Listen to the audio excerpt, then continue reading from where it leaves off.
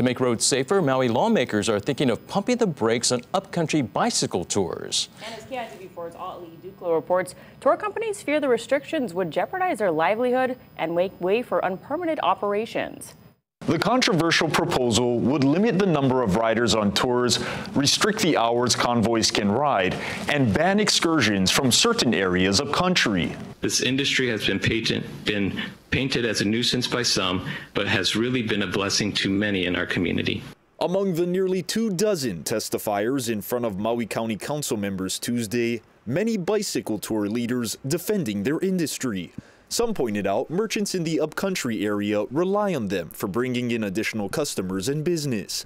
Others say they ride by the rules, and speeding cars and trucks often endanger their guests. And impatient drivers will attempt to pass at a moment's notice. This type of behavior creates reckless driving and road rage type incidents. Some of the tours along the windy 2-lane Haleakala Highway from the mountain summit include a company cyclist leading the flock and an escort vehicle behind them notifying the group to move over if it is holding up traffic. Others, however, are self-guided, meaning a fleet of cyclists without any company personnel.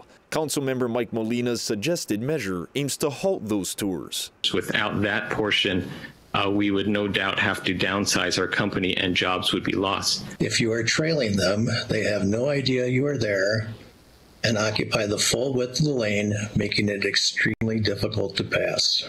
Longtime upcountry residents are frustrated over the traffic delays from the tours and claim some riders get too rowdy. Riding in the middle of the road, weaving in and out on purpose, and sometimes they're going fast. It's just terrifying. Please act now before more people are injured or die.